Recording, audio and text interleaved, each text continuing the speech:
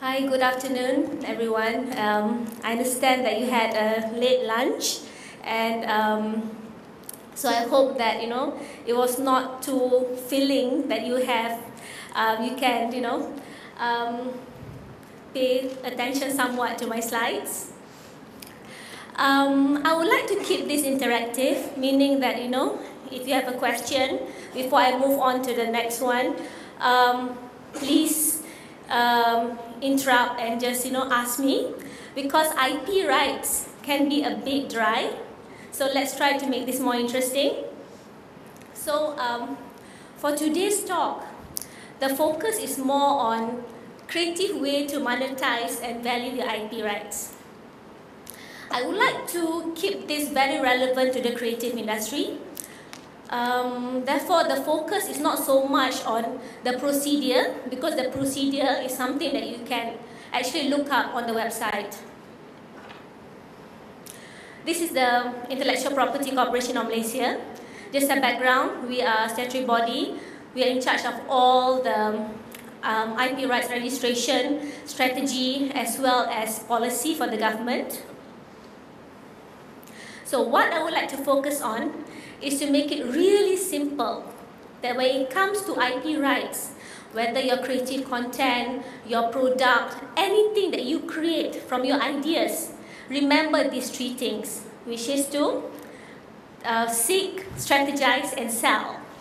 Because whatever ideas that you have, the hours that you spend creating, you need to actually make money out of it, correct? Yes? No? No money? Do it for, for the creative side, yes, for the creativity itself, but you actually need to actually monetize the IP rights so that there is an economic benefit to all the time that's put in. Okay, the first is to seek.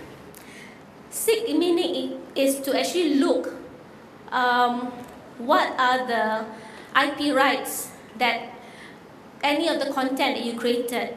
For example, IP rights is something that benefits the business from start to end. IP can be used to raise financing. You can use it to get grants, and I'm sure there are numerous grants even from MDEC, My Creative Ventures, and the portion of the IP right can be licensed, because IP itself is something that you can share. It is costly to protect, but if you have partners, you can actually use it to license it out, you can assign it, you can sell it. And most importantly, in difficult times, meaning that if you have some issues with your business and you need actually to cut certain portion of your business out, you can sell it together with your IP rights and make more money in terms of salvaging your business. So IP rights benefit a business from the beginning right to the end. And IP rights are everywhere.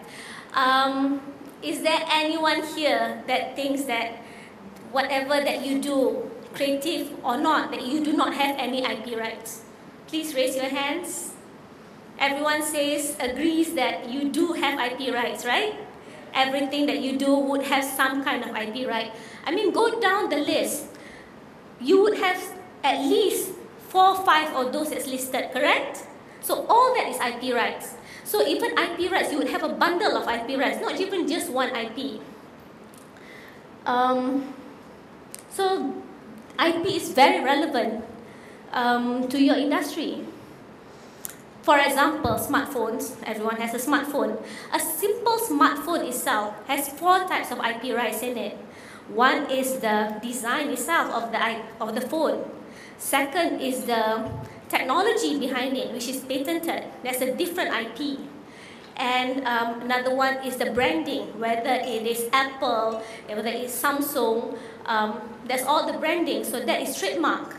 And the copyright itself is the apps that you create. That is a separate right on its own. And even the apps, there's at least a couple of rights in it, because the branding of the apps, for example, WhatsApp, that is a branding on its own. So that will be another IP right. So you're talking about multiple IP rights in anything that you create.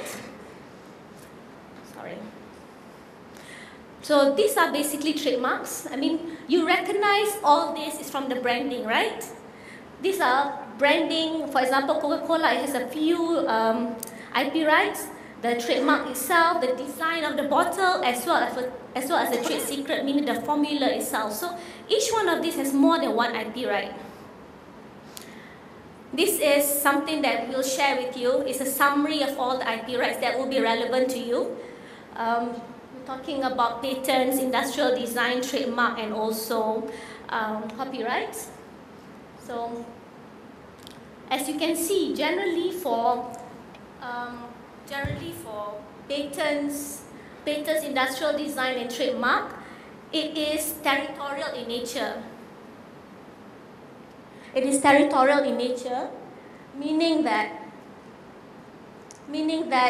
for industrial design itself, trademark and also patent, it is only protected in the country that you register it in. Meaning, for trademarks, for your branding, you have, for example, content, and your company has branded it under your company's business, and you file for trademark in Malaysia, you only have protection in Malaysia only. So, for example, your competitor can register a similar mark, let's say in Singapore, Brunei. So, if you want to go into that country and have a business there, you would have to register a trademark there. So, for industrial design, trademark, and also patent, it is territorial. Whereas for copyrights, it is worldwide. Meaning, whatever, if you have a book and you have written it and you have protected it under copyright, you have the rights around the world. So that is only applicable for copyrights. Any questions? Any questions on this? Yes, Izan. Sorry?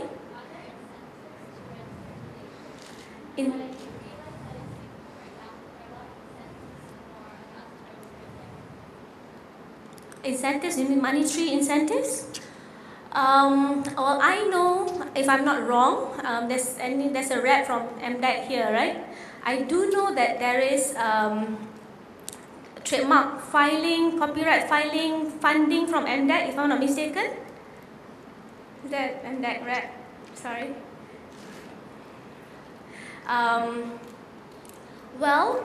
Aside from MDAC, we also have, it is not so much a particular incentive on its own. There are a few types of incentive when it comes to filing in Malaysia. There's also a tax incentive, meaning that if you're an IP owner, I believe that there's some tax exemption when it comes to the filing of your taxes. That's one. For Myipo itself, we have a small fund that assists entrepreneurs with filing for the first time. I was coming to that at the last part, but yes, we do have that. That's a monetary incentive. I know that in MDAC, they used to have, or they still have, funding for trademarks and copyrights. But again, the important thing is not so much, incentive provided that you want to have a business here in Malaysia. For IP rights, it's important to know that if you want to have a presence here in the country, or you want to have a presence, for example, in Singapore, then you need to do your filing in which country you're going to actually expand your business. Because it makes no sense, honestly, if you have no presence in Malaysia. Let's say Malaysia is just your production, but you're actually selling your customers, customer list, your target audience is in another country. Then you wouldn't need to spend money in that particular country because you would have no presence there. So incentive, monetary incentive, the only thing that I know is that, MDAC has, Myipo has a small fund. And it's also embedded in some of the grants. For example, MTDC, they do have numerous grants and also loans. So a portion of it is gone, it will go into IP rights protection. So it's not carved out on its own. But I think that, it's good that more incentives, if there's a need, it should be, especially going abroad.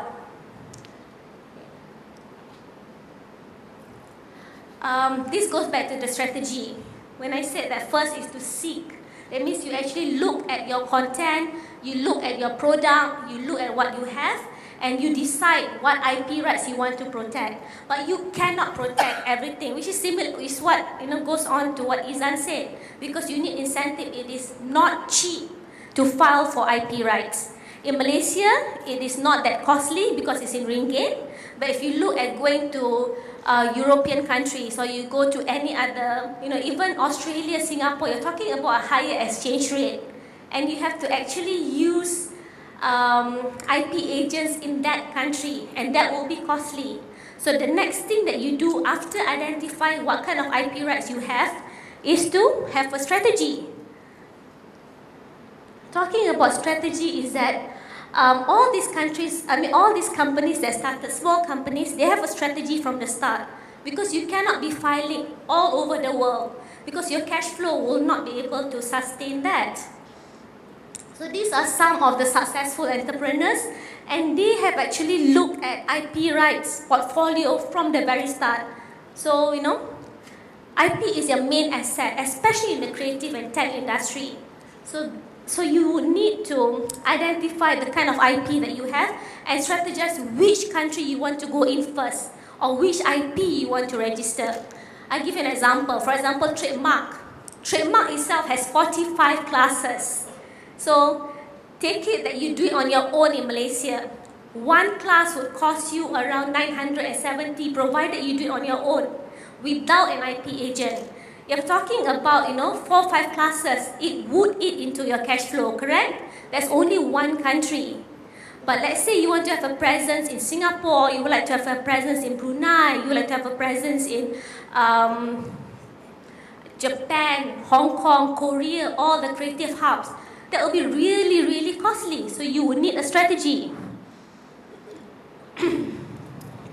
So like this is an interesting story, because she actually did her first patent on her own just to save costs. And there was a strategy, do the first one on her own. Then when she expanded, only then she used IP agents and IP lawyers.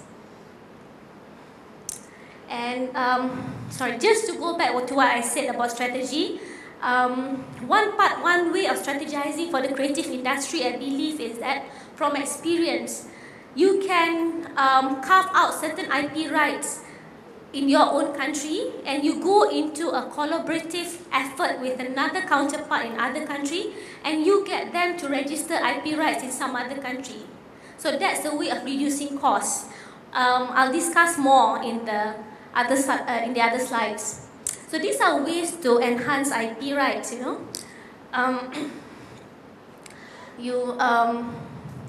there's milestones in looking at the IP issues. You must invest IP protection both locally and overseas. You need to make an inventory of the IP assets that you have. So these are ways to enhance it.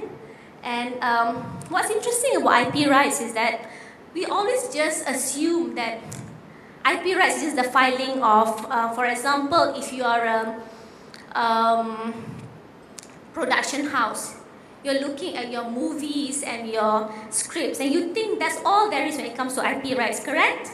And you're looking at copyrights and trademarks. But IP rights is more than that.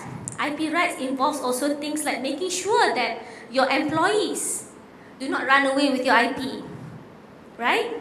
When you start off, you have ideas, you create together, then you find halfway when you're successful, that someone that you, for example, appoint to do some of the production or the script for you, you find them working with a competitor, correct? Does that happen? Is that something that's common? You find that you lose employees to someone else? That is part of IP rights, because the creativity belonging to that person is something that you want to capture. You want to make sure that they do not go and, work with a competitor at least a few years, or use your idea that you have in your business to grow with someone else. So you need to protect that.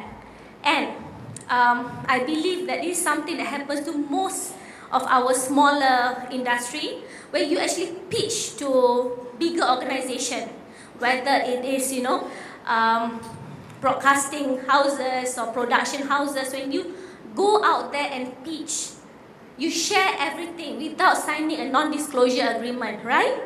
Because they will say, forward me your some demo tape, for example, forward me some information, and you do that willingly because someone as big as, for example, Disney or Cartoon Networks is willing to sit and listen to you, right?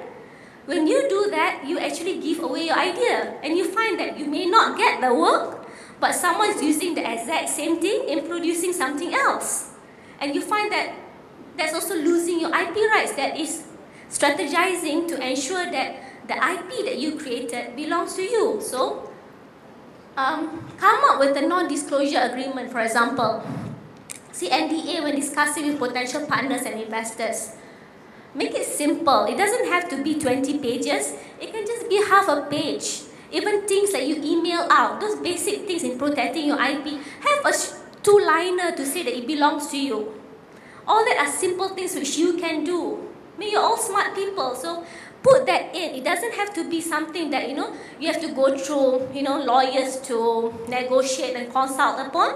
You can do basic things just to ensure that all the rights that you have remain within your company and your business. For example, employees. You cannot stop an employee from leaving you, but you can stop them from using the exact same thing that they have created for you with someone else. You can put that in. You can put that in your employment agreement, for example.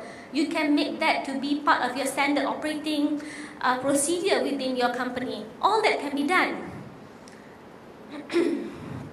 And of course, registering the key brands, like I said, 45 classes, choose one class to start with, file it on your own. You have one trademark that you file on your own. As you grow bigger, do more, but start it right, so that you don't have someone else filing something which you have not protected at all. That's even worse.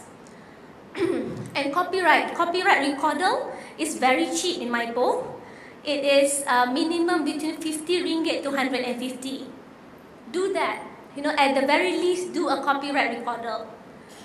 Okay, you do not have to go through lawyers again. These are basic things that you can do on your own. And there's enough information out there for you to do it without having to spend, a few thousand ringgit appointing lawyers. I'm sorry if I'm offending any lawyers here, but I was practicing, so for patents it's a bit more difficult.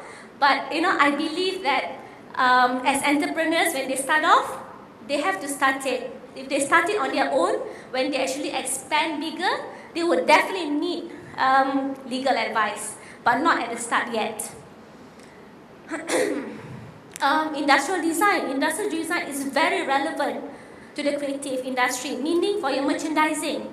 Your characters, the movie, your storyline, your movie characters, your animation, cartoons, all that you want to sell as part of merchandising, protect it under industrial design. Again, that's not as expensive as trademark also. Invest in getting IP agreements drafted. Investment here is that use your lawyer friends if you have. Ask them to assist you with simple boilerplate clauses. Google some of these agreements as a start. It's important that you have something as opposed to nothing. Okay? See, seeking IP protection may be costly, but there are ways for you to reduce the cost. But what is worse is that if you do not protect it, and eventually someone else uses your IP rights, and for you to rectify it, meaning you have to go to court, you have to seek, legal advice, you have to do a lot more. That will even be more costly than doing it right from the start. So this is just a few points that it's important that you remember, if possible. IP rights is an important asset. It is the foundation for you to get profits. There's legal way to enforce it. You can separate your IP rights from your tangible rights, and it is something that you can deal with like any other assets. And lastly, from the seek, strategize, and lastly, you want to make money because you already spend time into, creating your IP rights. You have put in a correct strategy. Now it's time to make money. Ways to monetize IP. You can use it in your own market. You can have a new market, new range elsewhere. You can license it. I have better examples in the slides after this. Franchising, merchandising, all this is part of monetizing IP. Collaboration, co-branding, going to JV, going to R&D, then to sell it also, as in outright sale or sell it in portion, mergers and acquisition. And you can even use IP rights for settling litigation cases. And lastly is to use IP as part of a collateral. That's really interesting because there's IP financing. Sale, these are outright sale. We talk about Facebook buying WhatsApp, for example, Disney and things like that. So all these outright sale of IP rights, Disney buy Lucasfilm, for example. It is not so much a tangible asset. There's no tangible asset. There's no buying over a factory. It's buying over the branding as well as all the IP that is attached to it. Again, this is IP right outright sale. It was sold for just 10 million in 2001. Then the branding of Jimmy Choo actually was really it was a couture branding, and it was actually sold later on in 2011, 10 years later, for 500 million pounds. So it is an outright sale, but once you sell your rights, you must remember that you yourself cannot use it. So sometimes it's good to have an outright sale, sometimes it's good to do something else. Okay, what's interesting that I find that when it comes to the creative industry, as opposed to even any other industry, biotech and even tech, when it comes to the creative industry, you're able to change format, meaning that you can start off with writing a book like Harry Potter, then you can license it and you can evolve it and have movies and DVDs. There's a new set of IP rights. From books, you go to movies, there's another set of IP rights. Then you can have merchandising. You can have all the things that, the cloak, the spears, the weapons, all that is part of merchandising. That's a new type of IP rights. And now there's a theme park. The theme park itself, again, is a new type of IP rights. So when it comes to the creative industry, you can actually evolve from one format to another. Even our local Datuk Lat started off with books. Then there's the animated series, merchandising. And he actually licensed, not only that, what he did was even more interesting. He actually licensed his paintings and his cartoon drawings on Air Asia flights. You remember that? We had Air Asia flights with Lat cartoons. That's part of licensing. So he licensed his cartoons there. So it changed format. It changed format from just to TV series, to merchandising, and now he has a cafe. Sharing and collaboration. That's the interesting thing about IP rights. It's something that you can share. You can share out the cost in protecting it, the cost in getting the agreements drafted. You can share out the cost, and you get the shared revenue too. So sharing and collaboration is something that's continuously being done. Generating license. Of course, licensing is also cross-licensing, and that's also not just relevant for the tech industry, also for creative meaning. For example, you want to license, you have a certain branding, you can license it to your partner, and they have a certain brand that you want, so they can license their branding to you. So it becomes cross-licensing without any money being transferred. Meaning that I have a certain brand that's good and you want to use it in your country. I want your brand to come into Malaysia. Let's do a cross-licensing deal. No money out. It's just sharing of brands. That can be done. So, okay, before I go into IP financing, this is part of the making money bit. Is there any questions? Any questions on what you should do? Yes, what? Sorry. Oh, okay. Okay, I've been told to quickly wrap up. All right. No questions about selling? What to do? Fine? All right. This is also part of what is interesting about IP rights. I'm going to wrap this up in 5 minutes. I think that, if we see IP as something that's foreign, we cannot really understand it. I would like you to think as IP rights is similar to your property. Let's take your house, for example, right? That's your property. You can see it because it's something that is there, it's tangible, right? All of us have at least a house or a car, correct? If you have your house, you have to make sure that your house is in good condition so that you can at least, if you buy the house for investment, for example, you can rent it out. You can rent out rooms. You can rent out the entire house. You keep the house in good condition so that it appreciates in value and you can sell it in the next 10 years. You make sure there are no robbers that comes in and break into your house, correct? You want to make sure that no one comes, and deface your house or, make your house, devalue your house. So similar with IP rights. It is your right, it is a property. It's a property that's very similar to a house. You can make money from IP rights. And not only that, you can will out your IP to your kids, to your family. You know that? IP rights is similar to that. So, in the event of, you moving on, it is something that you can leave to your kids. So, you'll find that there'll be interesting, from us, we know that there are a number of big companies. The IP rights belong to the directors or the owners or the founders. It does not belong to the company. So, it's something that they can will out to the next of kin.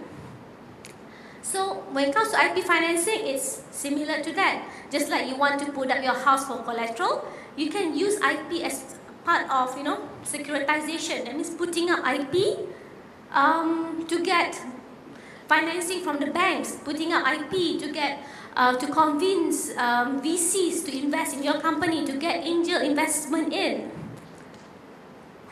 So IP-based financing is not new. It's not new in the US, for example. It started, from 1884, and there's all the other IP rights. I'm sure you've heard of the Bowie bonds, Calvin Klein raising, 58 million. All this is something that is common there, where they use their creative rights to get financing. Because if I'm not wrong, most creative industry, you wouldn't have, big property as in, big factories or houses and things like that to put up as collateral, right? The things that you really have is your ideas and things that you have translated into content. These are the things that you want to put it up as financing. Okay, that's it. Less than 5 minutes. Any questions? Any questions from the floor?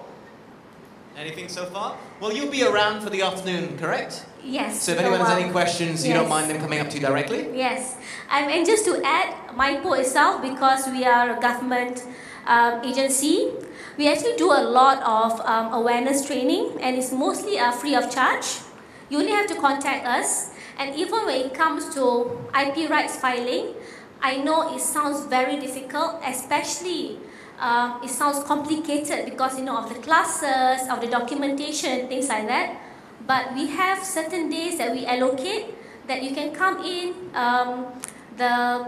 Our IP rights, our copyright trademark officers will sit with you and do searches and assist you with the filing. So that again is at no cost. So utilize this. It's part of, I guess, incentives that the government is providing. So you only need to contact us. Even if you want to have a specific workshop, for example, get 20-30 people that you want to know more about something, contact us and we can organize it. It is something that's part of our awareness to the public, to the rakyat. So it's something that we have, and again, all this is, at no cost to you. Okay, thank you very much. Our pleasure. We are making a daunting task very much easier. So I presume everything's available on your website, etc. Most are. Okay. Most are, yeah. So they wanted to contact you. Thank you very much. A big round of applause, please. Samirah Muzaffar.